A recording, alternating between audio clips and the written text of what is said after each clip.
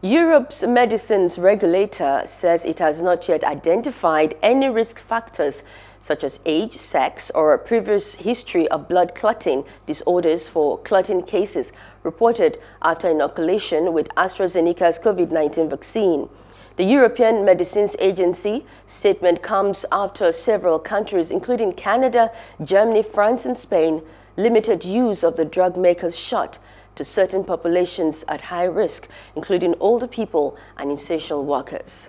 According to the current scientific knowledge, there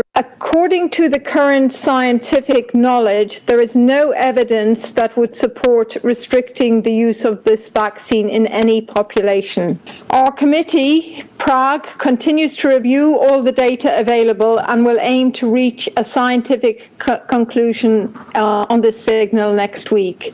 Hope you enjoyed the news. Please do subscribe to our YouTube channel and don't forget to hit the notification button so you get notified about fresh news updates.